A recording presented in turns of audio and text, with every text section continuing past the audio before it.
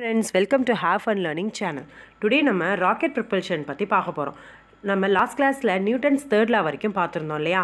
So அதில் one of the application தான் rocket propulsion. Rocket ப்ரொபல்ஷனோட action எப்படி இருக்கும் அப்படின்னு கேட்டிங்கன்னா, நம்ம ஃப்ளூவல் டேங்க்லேருந்து ஃபியூவலை ஃபுல்லாக பேர்ன் பண்ணுவாங்க. அந்த பேர்ன் பண்ணதோட எஃபெக்டாக அந்த ஹாட் கேஸ் வந்து இஜெக்ட் ஆகும். அதுலேருந்து அந்த ஹாட் கேஸ் என்ன ஆகும் அப்படின்னு கேட்டிங்கன்னா, நமக்கு ஒரு ஹியூஜ் மொமெண்டமை நமக்கு வந்து அது ப்ரொடியூஸ் பண்ணி கொடுக்கும். ஸோ அப்போ ஹியூஜ் மொமெண்டம் நமக்கு ப்ரொடியூஸ் பண்ணி கொடுக்கும்போது அதை பேலன்ஸ் பண்ணுறதுக்காக நம்மளோட ராக்கெட் என்ன ஆகுனாக்கா அது அப்வர்டாக மூவ் ஆகும். அப்படி அப்வர்டாக மூவ் ஆகும்போது தான் நம்மளுடைய ராக்கெட் வந்து ப்ரொப்பல் ஆகி மேலே போகிறது அப்படின்னு சொல்கிறாங்க. ஸோ இதில் வந்து பார்த்திங்கன்னா குறிப்பாக இந்த ராக்கெட் ப்ரொப்பல் ஆகி போகிறது எது வரைக்கும் நமக்கு இந்த ஹியூஜ் மொமெண்டம் நமக்கு தேவைப்படுது அப்படின்னு கேட்டிங்கன்னா, நம்மளுடைய கிராவிடேஷனல் ஃபோர்ஸ்லேருந்து வெளியே போகிற வரைக்கும் தான் நமக்கு அந்த ஹியூஜ் மொமெண்டம் தேவைப்படுது. அந்த ஹியூஜ் மொமெண்டம் நம்ம போதும் அப்படிங்கிறது எப்போ நம்ம அப்படின்னா, அந்த கிராவிடேஷனல் ஃபோர்ஸ்லேருந்து வெளியே ஆகும்போது அதுக்கு பேர் வந்து எஸ்கேப் வெலாசிட்டி அப்படின்னு சொல்லுவோம். அதாவது அந்த வெலாசிட்டி இதுக்கு மேலே தேவையில்லை, அந்த போதும் அப்படிங்கும்போது. ஸோ அப்போ என்ன செய்வோம் அப்படின்னு கேட்டிங்கன்னா, நம்ம ராக்கெட்டை நார்மலாக ஒரு ஸ்பேஸ்ஷிப் மாதிரி இயக்க ஆரம்பிச்சிருவாங்க. ஸோ இங்கேருந்து கிராவிடேஷனல் ஃபோர்ஸ்லேருந்து வெளியே போகிற வரைக்கும் மட்டும் நமக்கு அந்த ஃபியூவல் பேர்ன் ஆகி அந்த ஹாட் கேஸ் எஜெக்ட் ஆனால் போதும் அப்படிங்கிறது தான் இந்த ராக்கெட் ப்ரொபல்ஷனோட முக்கியமான ஒரு கான்செப்ட். ஸோ இது full and full based upon the Newton's third law அப்படின்னு சொல்லலாம். ஏன்னா for every action there is a equal and opposite ரியாக்ஷனுங்கிறது தான் இதில் முக்கியமான ஒரு பாயிண்ட்டு. நெக்ஸ்ட்டு கிராவிடேஷன் பற்றி பார்க்குறோம். ஸோ கிராவிடேஷன் அப்படிங்கிறது வந்து ஒரு ஒரு ஒரு நேச்சுரலாக கிடச்சிருக்கிற ஒரு கிஃப்ட், கிராவிடேஷனல் ஃபோர்ஸ் அப்படிங்கிறது. அதை பற்றி கூட நம்ம நியூட்டன் வந்து ஒரு யூனிவர்சல் லா கொடுத்துருக்காரு. அது என்ன அப்படின்னு கேட்டிங்கன்னா, ரொம்ப இம்பார்ட்டன்ட் லா இது. So every particle of the matter in the universe attracts every each other particle with the force. அதாவது யூனிவர்ஸில் இருக்கிற எல்லா பார்ட்டிகளுமே மற்ற இன்னொரு பார்ட்டிகளை ஒரு ஃபோர்ஸால் ஈர்க்கப்படுது அப்படிங்கிறது தான் உண்மை அப்படின்னு சொல்லியிருக்காரு. நெக்ஸ்ட்டு அதிலிருந்து அவர் டிஃபைன் பண்ணியிருக்கிற ஃபோர்ஸ்னா என்ன அப்படின்னு சொல்லி டிஃபைன் பண்ணியிருக்காரு. என்ன அப்படின்னு கேட்டிங்கன்னா, this force is directly proportional to the product of their masses. இப்போ 2 மாஸ் கொடுத்துருக்காங்க, கீழே ஒரு எக்ஸாம்பிள் கொடுத்துருக்காங்க பாருங்கள், M1 M2ன்னு சொல்லிட்டு. இந்த 2 மாஸும் directly proportional to the product of their mass and inversely proportional to the square of the distance between them. இப்போ distance between themனா என்ன அப்படின்னு கேட்டிங்கனாக்கா, இப்போ கீழே ஆர் அப்படின்னு கொடுத்துருக்காங்க இல்லையா? ஸோ இந்த 2 மாஸ்க்கும் நடுவில் இருக்கிற ஃபோர்ஸும் கீழே இருக்கிற ஆரையும் தான் இப்போ இது டிஃபைன் பண்ணுது. ஸோ இது எப்படி அவங்க வந்து ஃபோர்ஸ் அப்படிங்கிறதுல எப்படி டிஃபைன் பண்ணியிருக்காங்கன்னு பார்ப்போம். கீழே அவங்க ஈக்குவேஷனில் கொடுத்துருக்காங்க. So F is directly proportional to M into M1 into M2. அதுக்கப்புறம் F is indirectly proportional to the square of the distance between them. அப்போ M1 இன்ட்டு M2ங்கிறது மாஸ். அதே மாதிரி கீழே கொடுத்துருக்க ஆறுங்கிறது என்னது, அதனுடைய டிஸ்டன்ஸ். ஸோ டிஸ்டன்ஸ் அவங்களே சொல்லியிருந்தாங்க, அதாவது நியூட்டன் யூனிவர்சலால் என்ன சொல்லியிருந்தாங்கன்னா, இன்வெர்ஸ்லி ப்ரொபோர்ஷனல். ஸோ இன்வெர்ஸ்லி ப்ரொபோர்ஷனல்ங்கிறதுனால தான் 1/r² அப்படின்னு கொடுத்துருக்காங்க. டைரக்ட்லி ப்ரொபோர்ஷனல்ங்கிறதுனால M1 இன்ட்டு M2ன்னு டைரெக்டாக கொடுத்துருக்காங்க. ஸோ இதை கம்பைன் பண்ணி நம்ம ஒரே ஈக்குவேஷனாக எழுதணும் அப்படின்னாக்கா அதை எப்படி எழுதலாம் அப்படின்னா, F is directly proportional to M1 into M2 அப்படின்னு இதை நம்ம எழுதலாம். இதோ இதை ரெண்டுத்தையுமே கம்பைன் பண்ணி அழகாக F is directly proportional to M1 into M2 divided by R² அப்படின்னு கொடுத்துருக்காங்க. ஸோ நெக்ஸ்ட் பாயிண்ட்டில் என்ன கொடுத்துருக்காங்க அப்படின்னு கேட்டிங்கனாக்கா, எப்போதுமே நம்ம டைரக்ட்லி ப்ரொபோர்ஷனாலிட்டி, அதாவது ப்ரொபோர்ஷனாலிட்டி சைன் போட்டோம் அப்படின்னா ஒரு கான்ஸ்டண்ட்டை நம்ம ஆட் பண்ணுவோம். அந்த கான்ஸ்டன்ட் தான் இங்கே என்ன அப்படின்னு கேட்டிங்கன்னா ஜி அப்படிங்கிற கான்ஸ்டன்ட். ஜிங்கிறது என்னன்னாக்கா ஒரு யூனிவர்சல் கிராவிடேஷனல் கான்ஸ்டண்ட்டாக யூஸ் பண்ணிக்கிறோம். அந்த கான்ஸ்டண்ட்டை யூஸ் பண்ணும்போது நமக்கு ஃபைனல் ஈக்குவேஷனாக நமக்கு என்ன வருது அப்படின்னு கேட்டிங்கன்னா, F is equal to G into M1 into M2 divided by R² அப்படின்னு. இதுதான் universal law of Newton's theorem about the gravitation. ஓகேவா? நெக்ஸ்ட்டு இந்த கிராவிடேஷன்லேயே நம்ம வந்து ஆக்ஸலரேஷன் யூஸ் பண்ணுறோம். இப்போ வந்து பார்த்திங்கன்னா ஸ்டார்டிங்லேயே நம்ம வந்து F is equal to MA நம்ம படித்தோம் இல்லையா? அதில் அந்த ஏங்கிறது வந்து நம்ம கிராவிடேஷனில் யூஸ் பண்ணும்போது நம்ம வந்து ஜின்னு யூஸ் பண்ணோம். அந்த ஜி எப்படி வந்துச்சு அப்படிங்கிறத இப்போ நம்ம பார்க்குறோம். ஒரு பொருள் வந்து ஆக்ஸலரேட் ஆகுது அப்படின்னாக்கா கிராவிடேஷன் பொறுத்து எப்படி அந்த பொருள் ஆக்ஸலரேட் ஆகும். அப்படி ஆக்ஸலரேட் ஆச்சுனாக்கா அந்த பொருளுக்கு நம்ம என்ன நேம் பண்ணுவோம் அப்படின்னு கேட்டிங்கன்னா, it is termed as G அப்படின்னு நம்ம சொல்லுவோம்.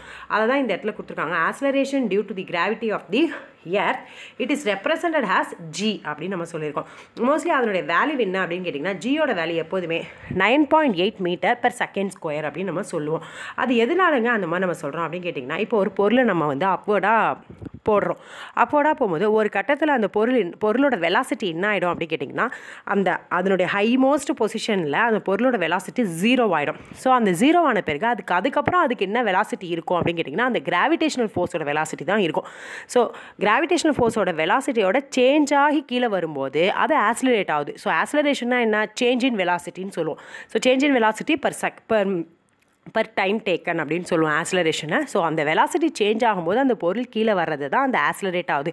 ஸோ அப்போ அது இப்போ மேலே போடும்போது நான் தூக்கி போடுற வெலாசிட்டியில் இருக்கும். இப்போ நம்ம தூக்கி போடுற ஏதோ ஒரு வெலாசிட்டி, ஆனால் கீழே வரும்போது எந்த வெலாசிட்டியில் இருக்கும் அப்படின்னு கேட்டிங்கன்னா அந்த 9.8ன்னு இருக்கிற அந்த கான்ஸ்டன்ட் வெலாசிட்டியில் தான் அது கீழே வரும் அப்படிங்கிறதான் இதில் அவங்க கொடுத்துருக்காங்க. Next relationship between the G and G. So இந்த ஜி ஸ்மால் ஜி வந்து இப்போ தான் நம்ம பார்த்தோம். ஸ்மால் ஜினா என்னன்னு நம்ம சொன்னோம், small G is equal to acceleration of the கிராவிட்டியோட acceleration தான் ஸ்மால் ஜி அப்படின்னு சொல்கிறோம்.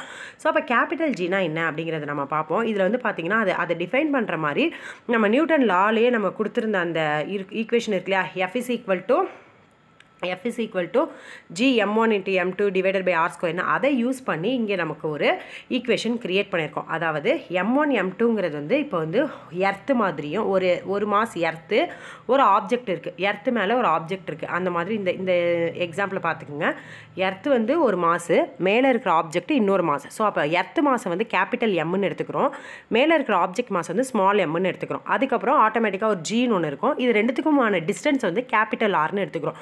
அதை எடுத்து இதில் சப்ஸ்டியூட் பண்ணுறோம். எந்த ஃபார்முலாவில், இந்த ஃபார்முலாவில் சப்ஸ்டியூட் பண்ணுறோம். இதில் சப்ஸ்டியூட் பண்ணும்போது F is equal to G m1 வந்து நம்ம என்னென்னு எடுத்தோம், கேபிட்டல் எம், m2 என்னன்னு எடுத்தோம், ஸ்மால் எம், டிவைடட் பை ரெண்டுத்துக்கு நடுவில் இருக்க டிஸ்டன்ஸை ஆர்னு எடுத்தோம். ஸோ ஆர் ஸ்கொயர் அப்படின்னு நம்ம டிஃபைன் பண்ணுறோம். இப்படி டிஃபைன் பண்ணும்போது நமக்கு கிடைக்கிற ஈக்குவேஷனை தான் relationship between the G and G அப்படின்னு சொல்கிறோம். அதாவது இதில் இப்போ இன்னும் நமக்கு வந்து கான்ஸ்டன்ட் வேல்யூ ஜி கிடைக்கலையே அப்படின்னா எப்படி கிடைக்கும் அப்படிங்கன்னா, நமக்கு ஏற்கனவே நான் சொன்ன மாதிரி எஃப் வேல்யூ நம்ம என்னென்னு பார்த்தோம், F is equal to mass into acceleration இன்னொரு ஈக்குவேஷன் பார்த்தோம் இல்லையா. ஸோ அந்த மாஸ் இன்ட்டு ஆக்ஸலரேஷனில் நம்ம என்ன செய்வோம் அப்படின்னு கேட்டிங்கன்னா, ஜிங்கிற வேல்யூவை நம்ம இங்கே சப்ஸ்டியூட் பண்ணுறோம். இந்த மாஸ் இன்ட்டு ஆக்ஸலரேஷன் அப்படிங்கிறதுல ஜிங்கிறத சப்ஸ்டியூட் பண்ணுறோம். அப்போ F is equal to என்ன ஆச்சு, mgன்னு வந்துச்சு. ஆல்ரெடி நமக்கு இருந்த ஈக்குவேஷனையும் இதையும் ஈக்குவேட் பண்ணுறோம். ஸோ இந்த இடத்துல ஸ்மால் ஜி இருக்குது, அந்த இடத்துல கேபிட்டல் ஜி இருக்குது. ஸோ இது ரெண்டுத்தையும் ஈக்குவேட் பண்ணும்போது நமக்கு என்ன பண்ணுவோம் அப்படின்னு கேட்டிங்கன்னா, ஜிங்கிற வேல்யூவை மட்டும் நம்ம, அதாவது எம்ங்கிறது கேன்சல் ஆகிடும், இந்த ரெண்டு சைட்லையும் இருக்கிற எம் வந்து கேன்சல் ஆகிடும். கேன்சல் ஆகிடுச்சுன்னா ஸ்மால் ஜி மட்டும்தான் வேல்யூ கிடைக்கும். Small G is equal to capital G M divided by R square அப்படிங்கிறது நமக்கு ரிலேஷன்ஷிப் மாதிரி கிடைக்கும். ஸோ ஸ்மால் ஜிக்கும் கேபிட்டல் ஜிக்குமான ரிலேஷன்ஷிப் என்ன அப்படின்னு கேட்டிங்கன்னா, G is equal to capital G M divided by R square. Next mass of the earth பற்றி பார்ப்போம். So ஒரு எர்த்தோட மாஸ் அப்படிங்கிறது எப்படி நம்ம டிஃபைன் பண்ணலாம் அப்படின்னு கேட்டிங்கன்னா, இப்போ நம்ம small G is equal to capital G M by R ஸ்கொயர்னு பார்த்தோம் இல்லையா. இதுலேயே நமக்கு என்ன இருக்குது, கேபிட்டல் எம்ங்கிறது என்ன, இதுதான் மாஸ் ஆஃப் தி எர்த்து தான். ஸோ அப்போ capital M is equal to இந்த ஈக்குவேஷன்லேருந்து டிரைவ் பண்ணது தான், இந்த ஈக்குவேஷன்லேருந்து டிரைவ் பண்ணது தான் இந்த ஈக்குவேஷன். ஸோ கேபிட்டல் எம் இந்த சைட்லேயே வச்சுட்டு இந்த சைடில் இருக்கிற ஸ்மால் ஜியோட ஆர் ஸ்கொயரை மல்டிபிள் பண்ணுறாங்க, டிவைடட் பை ஜி அப்படின்னு வருது. ஸோ ஆக மொத்தம் இது எல்லாத்துக்குமே நமக்கு கான்ஸ்டன்ட் வேல்யூஸ் இருக்குது. என்ன கான்ஸ்டன்ட் வேல்யூஸ் இருக்குது, ஜினா என்னது, ஜிங்கிறது ஆக்ஸலரேஷன், ஸோ 9.8 இருக்குது. கேபிட்டல் ஆர் அப்படிங்கிறது ரேடியஸ், டிஸ்டன்ஸ் பிட்வீன் தம். ஸோ ஒரு பொருளுக்குமான டிஸ்டன்ஸ் நம்ம எடுத்துக்கலாம். அதே மாதிரி கேபிட்டல் ஜிங்கிறது கிராவிடேஷனல் ஃபோர்ஸ். இது எல்லாத்தையுமே நம்ம மல்டிபிள் பண்ணும்போது கான்ஸ்டன்ட் வேல்யூவாக நமக்கு மாஸ் ஆன்சர் வந்துடும். அதுதான் என்ன அப்படின்னு கேட்டிங்கன்னா 5.972 × 10⁻24 kg அப்படிங்கிறது constant value for the mass of the earth அப்படின்னு சொல்லலாம். நெக்ஸ்ட் நம்ம variation of acceleration due to gravity நம்ம பார்க்குறோம். அதில் வந்து பார்த்திங்கன்னா எப்படி வந்து கிராவிட்டினால் ஆக்ஸலரேஷன் டிஃபர் ஆகும் அப்படின்னு கேட்டிங்கன்னா, நமக்கு கொடுத்துருக்கிற பாயிண்ட் படி பார்த்தா G is indirectly proportional to 1 R square. அதாவது டைரக்ட்லி ப்ரொபோஷ்னல்னால் நமக்கு அது இன்க்ரீஸ் ஆக கிராவிடேஷனல் ஃபோர்ஸும் இன்க்ரீஸ் ஆகும். ஆனால் இன்வெர்ஸ்லி ப்ரொபோஷனல் அப்படின்னு வரும்போது டிஸ்டன்ஸ் பிட்வீன் தெம், அதாவது ஆர் அப்படிங்கிறது ரெண்டு ஆப்ஜெக்ட்டுக்குமான டிஸ்டன்ஸ். இப்போ என்னோடய ஆப்ஜெக்ட் வந்து ஈக்குவட்டோரியல், அதாவது எர்த்தில் ஈக்குவட்டோரியலான பிளேஸில் இருக்குது அப்படின்னா நமக்கு வந்து கிராவிடேஷனல் ஃபோர்ஸ் கொஞ்சம் லெஸ்ஸாக இருக்கும். இதே வந்து ஒரு ஹையர் போலார் ரீஜனில் இருக்குது அப்படின்னாக்கா நம்மளோட கிராவிடேஷனல் ஃபோர்ஸ் வந்து கொஞ்சம் அதிகமாக இருக்கும். அதாவது இது டிஸ்டன்ஸ் வந்து அதிகமாக நம்மளுடைய கிராவிடேஷனல் ஃபோர்ஸ் கம்மியாகும் அப்படிங்கிறது தான். இதே நம்ம வந்து டிஸ்டன்ஸை வந்து நீங்கள் கொஞ்சம் க்ளோஸராக கொண்டு போயிட்டே இருக்கீங்க. அதாவது ஃபார் எக்ஸாம்பிள் வந்து பார்த்தீங்கன்னாக்கா உங்களுடைய எர்த்துலேருந்து நீங்கள் கிட்ட, அதாவது இதுக்கு ரீச் ஆகிறீங்க அப்படின்னாக்கா எர்த்தோட சென்ட்ரு பாயிண்ட்டுக்கு value of the G is 0 at the centre of the earth அப்படின்னு கொடுத்துருக்காங்க. ஸோ ஜியோட வேல்யூ எப்போதுமே சென்டர் ஆஃப் தி எர்த்தை நம்ம நோக்கி போக ஜியோட வேல்யூ கம்மியாயிடும் அப்படிங்கிறது தான் இதில் கொடுத்துருக்கிற கிராவிடேஷன் ஃபோர்ஸ் டியூ டு அதாவது ஆக்ஸலரேஷன் டியூ டு கிராவிட்டி வந்து டிஃபர் ஆகுது அப்படின்னு சொல்லுது. நெக்ஸ்ட் வந்து மாஸ் அண்ட் வெயிட் பற்றி பார்க்குறோம். ஸோ மாஸ்னால் என்ன, வெயிட்னா என்ன அப்படிங்கிறது தான் இதில் முக்கியமான டிஃப்ரென்சேஷன். ஸோ மாஸ்க்கும் வெயிட்டுக்கும் ஒரு மேஜர் டிஃப்ரென்ஸ் இருக்குது. என்ன அப்படின்னு கேட்டிங்கன்னா, மாஸ் வந்து ஒரு அதாவது ஒரு பேசிக் ப்ராப்பர்ட்டி, ஒரு பாடியோட பேசிக் ப்ராப்பர்ட்டின்னு சொல்லலாம். அது வந்துட்டு எல்லா இடத்துலையுமே ஒரே மாதிரி இருக்கும். இப்போ மாஸ் வந்து இர்ரெஸ்பெக்டிவ் ஆஃப் ஃபோர்ஸ், அதாவது கிராவிடேஷனல் ஃபோர்ஸ் இல்லாமல் நீங்கள் வந்து எர்த்லேருந்து மூணுக்கு போனாலும் இல்லை எந்த பிளானட்டுக்கு போனாலும் நம்மளோட மாஸ் வந்து எப்போதுமே கான்ஸ்டண்ட்டாக இருக்கும். ஆனால் வெயிட் வந்து நம்மளோட கிராவிடேஷனல் ஃபோர்ஸ்க்கு ஏற்ற மாதிரி டிஃபர் ஆகும். எர்த்தில் ஒரு வெயிட் இருக்கும், வேறு ஒரு பிளானட்டுக்கு போனீங்கன்னா வேறு ஒரு வெயிட் இருக்கும். ஸோ இது வந்து எப்போதுமே சேஞ்ச் ஆகிட்டே இருக்கும் வெயிட்டு. ஆனால் வந்து இப்போ மாஸ் அப்படிங்கிறது ஒரு பேசிக் ப்ராப்பர்ட்டி, ஒரு குவான்டிட்டியோட ஒரு கான்ஸ்டன்ட் வேல்யூன்னு சொல்லலாம்னா அது மாஸ் அப்படின்னு சொல்லலாம். ஸோ இதை தான் இங்கே இந்த இடத்துல நமக்கு டிஃபைன் பண்ணியிருக்காங்க. ஸோ இது என்ன அப்படின்னு கேட்டிங்கனாக்கா மாஸ் அண்ட் வெயிட்டோட மேஜர் டிஃப்ரென்ஸு. இது இம்பார்ட்டன்ட் கொஷின், படிச்சுக்கோங்க. ஸோ வெயிட்டை இன்னும் எப்படி டிஃபைன் பண்ணலாம் அப்படிங்கிறீங்கன்னா மாஸ் இன்ட்டு ஆக்ஸலரேஷன், அதாவது கிராவிட்டியோடதோட மாஸோட மல்டிபிள் பண்ணோன்னா அதை நம்ம வெயிட்டுன்னு கூட நம்ம சொல்லலாம். ஸோ வெயிட்டை வந்து வெக்டார் குவான்டிட்டின்னு சொல்லுவாங்க, அதாவது அது டைரக்ஷனுக்கு ஏற்ற மாதிரியும் சேஞ்ச் ஆகும். நெக்ஸ்ட்டு நம்ம அப்பேரண்ட் வெயிட் பற்றி பார்க்க போகிறோம். ஸோ அப்பேரண்ட் வெயிட்டுங்கிறத நீங்கள் நிறைய இடத்துல ஃபீல் பண்ணலாம். ஃபார் எக்ஸாம்பிள் வந்து பார்த்திங்கன்னா நம்ம லிஃப்ட்டில் போகும்போது ஒரு ரோலர் கோஸ்ட்டில் வரும்போது நம்ம ஃபீல் பண்ணுறது தான் அப்பேரண்ட் வெயிட் அப்படின்னு சொல்கிறது. அதாவது நம்ம ஒரு சில நேரத்தில் வெயிட்லெஸ்ஸாக ஃபீல் பண்ணுவோம். இப்போ மேலேருந்து கீழே வரும்போது ஒரு வெயிட்லெஸ்ஸாக ஃபீல் பண்ணுவோம் இல்லையா, அதை தான் அப்பேரண்ட் வெயிட் அப்படின்னு சொல்கிறது. ஸோ இது எந்த மாதிரியான ஸ்டேஜில் இது வந்து நம்ம ஈஸியாக நம்ம ஐடென்டிஃபை பண்ணலாம் அப்படின்னு கேட்டிங்கனாக்கா, இப்போது மேலே அப்வர்டாக போகும்போது நம்மளோட வெயிட் வந்து கம்மியாக இருக்கிற மாதிரி இருக்கும். இதே மேலேருந்து கீழே வரும்போது நம்மளோட வெயிட் வந்து கொஞ்சம் அதிகமாக இருக்கிற மாதிரி இருக்கலாம். ஸோ இதெல்லாமே தான் நம்ம அப்பேரண்ட் வெயிட் அப்படிங்கிறது நம்ம சொல்கிறது. ஸோ இதில் வந்து நம்ம குறிப்பாக நம்ம படிச்சுக்கிறது reaction force extended by the lift surface are taken as apparent wait. இப்போ லிஃப்ட் சர்ஃபேஸில் நம்ம லிஃப்ட் பண்ணும்போது நம்ம ஒரு வெயிட்டில் இருப்போம், கீழே இறங்கும்போது ஒரு வெயிட்டில் இருப்போம் இல்லையா. ஸோ இதை தான் W அப்படிங்கிற நம்ம ரேஞ்சில் நம்ம சொல்கிறது. ஸோ இதை இதனுடைய ஸ்டேட் என்னென்ன இருக்குது அப்படிங்கிறத நெக்ஸ்ட்டு நம்ம பார்க்குறோம். வெயிட்லெஸ்னஸ் அப்படின்னு சொல்லிட்டு ஒரு ஸ்டேட் இருக்குது. ஸோ வெயிட்லெஸ்னஸ் அப்படிங்கிறது என்ன அப்படின்னு கேட்டிங்கன்னா இதில் ஒரு 4 கேசஸ் கொடுத்துருக்காங்க பாருங்கள். ஸோ இது upward, downward, rest position, falling down freely அப்படின்னு சொல்லிட்டு 4 கேசஸ் கொடுத்துருக்காங்க. ஸோ இப்போ அப்வர்டாக நம்ம ஏறும்போது நம்ம அப்பேரண்ட் வெயிட் நமக்கு அதிகமாக இருக்கிற மாதிரி இருக்கும். அதாவது ஆக்சுவல் வெயிட்டை விட அப்பேரண்ட் வெயிட் அதிகமாக இருக்கும். அதுதான் இதில் கொடுத்துருக்காங்க. So greater than the actual wait அப்படின்னு சொல்லிட்டு. இதே வந்து நம்ம வந்து டவுன்வர்டாக வரும்போது lesser than the actual wait அப்படின்னு இருக்கும். இதே வந்து நம்ம ரெஸ்ட் பொசிஷனில் இருந்தோம்னா ரெண்டுமே ஈக்குவலாக இருக்கும். அப்பேரண்ட் வெயிட்டுக்கும் ஆக்சுவல் வெயிட்டுக்கும் நமக்கு பெருசாக டிஃப்ரென்ஸ் இல்லை. இதே ஃபாலிங் டவுன் ஃப்ரீலி, அதாவது நம்ம மேலேருந்து ஃபோர்ஸாக கீழே வரும்போது, ஃபார் எக்ஸாம்பிள் ரோஸ்டர் கோர்ஸ் எக்ஸாம்பிளே கொடுத்துருக்காங்க, கீழே இறங்கும்போது ஃபாஸ்ட்டாக வரும்போது என்ன ஆகும் அப்படின்னு கேட்டிங்கன்னா நம்ம அப்பேரண்ட் வெயிட் வந்து எப்போதுமே 0 ரேஞ்சுக்கு நமக்கு வந்துடும். இதை தான் வந்து நம்ம வெயிட்லெஸ்னஸ் அப்படின்னு நம்ம டிஃபைன் பண்ணுறோம். இதுக்கு அவங்க எக்ஸாம்பிளாக கொடுத்துருக்காங்க பாருங்கள். ஃபிகர் 1.11ல் வெயிட்லெஸ்னஸ் இன் அ ரோலர் கோஸ்டர். இப்போ ரோலர் கோஸ்டர்லேருந்து கீழே மேலே ஏறும்போது நம்ம ஹெவியாக ஃபீல் பண்ணுவோம். இதே மேலே ஒரு சர்டன் ஹைட்டுக்கு போயிட்டு திரும்ப ஃப்ளோ ஆகும்போது, ஃப்ரீயாக ஃப்ளோ ஆகும்போது நம்ம கிராவிடேஷனல் ஃபோர்ஸு ஈக்குவலாக இருக்கும்போது acceleration of gravity, acceleration due to கிராவிட்டியும் நம்ம வரக்கூடிய ஆக்ஸலரேஷனும் ஒன்றா இருக்கும்போது நம்மளோட வெயிட் வந்து ஈக்குவல் டு 0 அப்படிங்கிற ஒரு ஸ்டேட்டுக்கு வந்துடுது. இதை தான் நம்ம என்னன்னு சொல்கிறோம் அப்படின்னா இதே வந்து எக்ஸாம்பிள் ஆஃப் எப்படின்னாக்கா நம்ம ஆஸ்ட்ரோனட்ஸோட எக்ஸாம்பிள்ஸில் நம்ம பார்க்கலாம். ஸோ இதில் சொல்லியிருக்காங்க பாருங்கள், astronauts R not floating but falling freely around the earth அப்படின்னு சொல்லியிருக்காங்க. அவங்க மேலேருந்து வரும்போது அவங்க நமக்கு பார்க்குறதுக்கு எப்படி இருக்குன்னா ஃப்ளோட் ஆகிற மாதிரி, அதாவது மிதக்கிற மாதிரி இருக்கும். ஆனால் உண்மையிலே என்ன அப்படின்னா அவங்க ஃப்ளோ ஆகலை. அவங்க என்ன ஆகுறாங்கனாக்கா அப்படியே எர்த்தோட ஃப்ரீயாக ஃபால் ஆகுறாங்க அப்படிங்கிறது தான் விஷயம். அப்போ அவங்களுக்கு என்ன நடக்குது அப்படின்னு கேட்டிங்கன்னா அவங்களுடைய ஆஸ்ட்ரோனட்ஸோட வெயிட்டும், அதாவது ஸ்பேஸ் ஸ்டேஷன் ஆஸ்ட்ரோனட்ஸ் இவங்களோட வெயிட்டும் நார்மல் ஆக்ஸலரேஷனும் ஈக்குவலாக இருக்குது அப்படிங்கிறது தான் விஷயம்.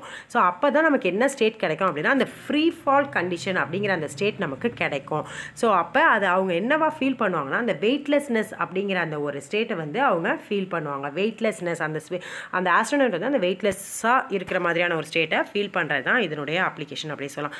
ஸோ லாஸ்ட்டாக நம்ம நியூட்டன்ஸ் லா ஆஃப் கிராவிடேஷனோட அப்ளிகேஷன்ஸ் பார்க்க போகிறோம். இது என்ன அப்படின்னு கேட்டிங்கன்னா ஒரு 5 அப்ளிகேஷன்ஸ் கொடுத்துருக்காங்க. இதுவும் இம்பார்ட்டன்ட் கொஷின்ப்பா, நோட் பண்ணிக்கோங்க. இது என்னென்ன அப்ளிகேஷனில் வந்து நம்ம இதை யூஸ் பண்ணுறோம் அப்படின்னு கேட்டிங்கன்னா இதை யூஸ் பண்ணி தான் மாஸ் ஆஃப் தி எர்த்து, அப்புறம் ரேடியஸ் ஆஃப் தி எர்த்து, அப்புறம் ஆக்ஸலரேஷன் டியூ டு கிராவிட்டி, இது எல்லாமே நம்ம கண்டுபிடிக்கிறதுக்கு இதுதான் ரொம்பவே யூஸ்ஃபுல்லாக இருந்துச்சு அப்படின்னு சொல்லலாம். செகண்ட் பாயிண்டில் helps in discovering new stars and planets. இந்த கிராவிட்டி வச்சு அப்போ நம்மளை தவிர்த்து வேறு நிறைய ஸ்டார்ஸ் பிளானட்ஸ்லாம் இருக்குது அப்படிங்கிறத நம்ம கண்டுபிடிக்க முடிஞ்சுது. அதோட இல்லாமல் அதையும் ஐடென்டிஃபை பண்ண முடிஞ்சதுக்கு அதுதான் ரொம்ப இம்பார்ட்டன்ட் அப்படின்னு சொல்லலாம்.